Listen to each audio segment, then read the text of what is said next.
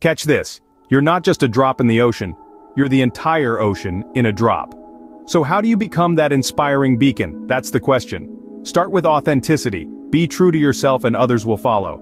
Next, passion. Nothing says follow me like a burning desire to make a difference. Then, positivity. A sunny outlook can turn even the gloomiest day into a ray of hope. And finally, resilience. Like a phoenix, rise from every setback stronger than before. Be the light, be the inspiration, and remember, you're not just a drop in the ocean, you're the entire ocean in a drop. Now go, make waves.